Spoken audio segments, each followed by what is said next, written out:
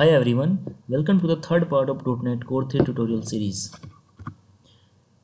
In this part, basically we will learn how to set up the .NET Core 3 development environment on your system. We will learn what all things you require to set up .NET Core 3 environment on your system.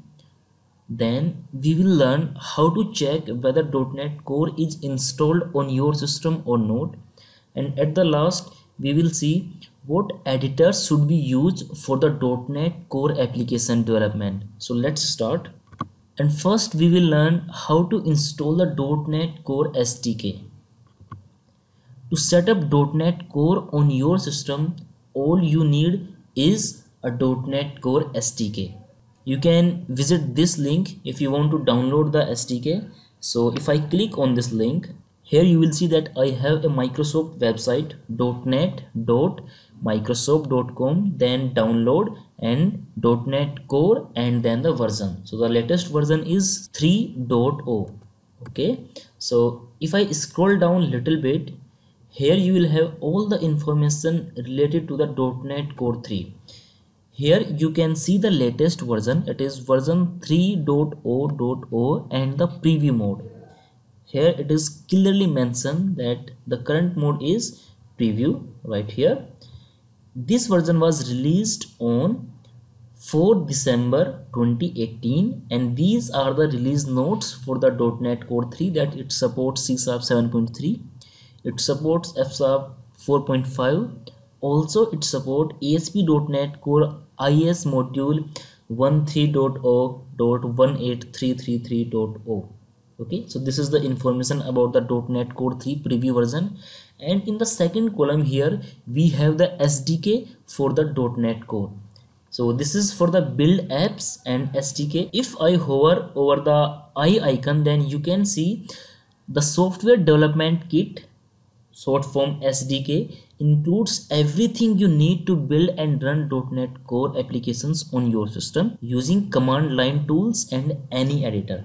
So basically this is what you need to set up the .NET Core on your system. Beside that, you don't need anything else. This is the only thing which you have to install on your system to work with .NET Core 3. So if I scroll down a little bit more, then you will see that here we have different operating system. First we have the Windows.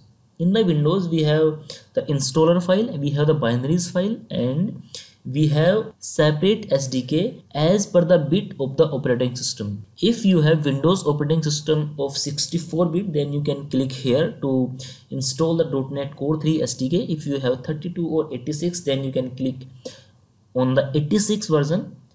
If you need to download the binaries of this SDK, then you can choose this option.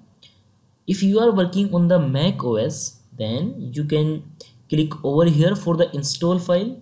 If you need the binaries for the Mac OS, then you can choose this one.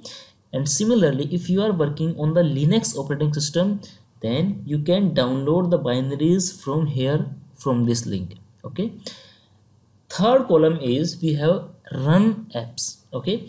As it is clear from the name that this is used to run the application, and let's see what is available in the I information.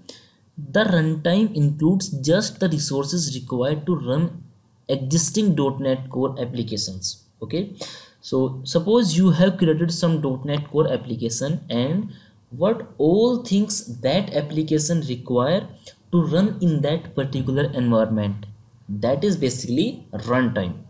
The runtime is included in the SDK. So if you have installed SDK on your system, then automatically runtime is also installed on your system. So basically this is used for the servers. So suppose once you create an application and if you deploy it over any server, then at that server you have to give the .NET Core the runtime environment, and for that part you can download the runtime from the third column. Now I'm using Windows operating system and which is of 64-bit. So to download the SDK, I have to click here on this link. Once you click on this link, it will redirect you to the download page. Thanks for downloading .NET Core 3 SDK. And here at the bottom left part of your window, you will see the exe is getting download. You have to download this exe completely and then just single click on this .exe file, and it will install the .NET Core 3 SDK on your system. I have already installed .NET Core 3 on my system, so I will just remove this part. And similarly, if you are working with the Mac OS or Linux, you can simply download it from the website and just install it. Now, suppose you have installed the .NET Core SDK. The next part is to check whether .NET Core is installed on our system or not. To test .NET Core on your system, open any command line tool. So basically you have to choose any command line tool which you have in your system. You can use the command prompt, or you can use the PowerShell, or you can use terminal. You can use any command line tool which is available in your system. So suppose I'm working on the Windows and now I'm using command prompt. So this is the command prompt which I'm using in my system, and you just simply have to type .NET, DOTNET. Press enter. If you have some information about the .NET, that it means .NET is installed on your system. Now, if I need to check what version of .NET is installed on my system, then .NET space version. This is all you need to type in your command prompt and press enter.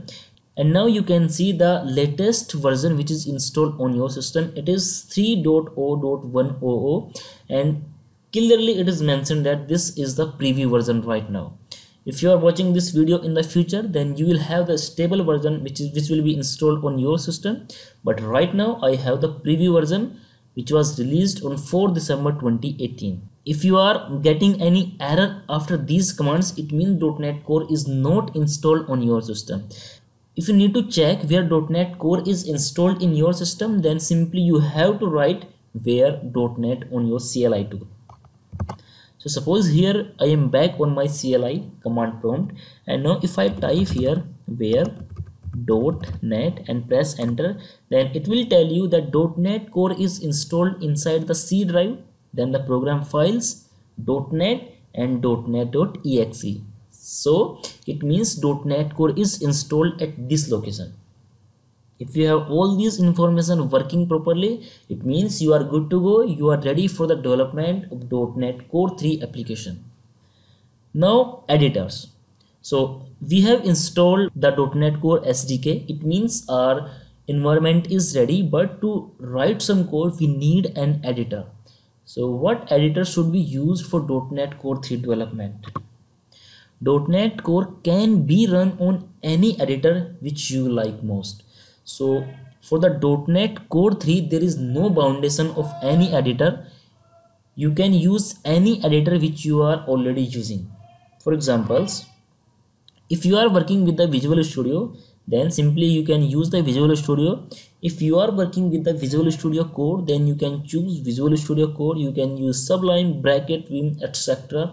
Any kind of editor which you love, you can use that. In my case, in this entire tutorial series, I will be using either Visual Studio or Visual Studio Code for the later part of development. Now let's see how can we install Visual Studio or Visual Studio Code in our system. To install Visual Studio or Visual Studio Code, all you have to do is visit this link. So the link is visualstudio.microsoft.com/downloads. If I click on this link, it will take me to the website of Visual Studio. Here you can see that we have two types of Visual Studio.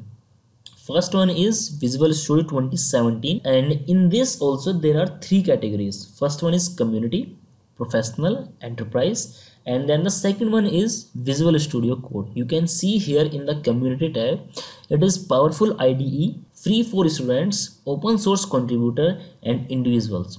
So you can use this community version for free of cost entire life. For the professionals, we have some trial period. After the trial period, you have to purchase the key for the professional version. Same for the enterprise. Also, if you do not want to use Visual Studio, then you can simply use Visual Studio Code. All you have to do is click on this link, free download. It will also download an exe for you. If I click over here, it will redirect me to the Visual Studio Code download page, and you can see here that the Visual Studio setup is getting downloaded on my system. If you want to install it, you have to just open this exe file and then simply click next and choose all the required options which you need. Then at the last, your Visual Studio Code will be installed on your system. Let me show you how it looks like. If I search code over here in the search bar, then you will see. So this is how your Visual Studio Code will looks like once you will install it on your system. First, you will have the welcome page. You can start with a new file or you can open an existing folder. Here you will have the list of your recent projects and basically all the things which you required for the development of .NET Core 3 is available in this editor. Okay, that's all in this video. Thank you for watching. Have a great day.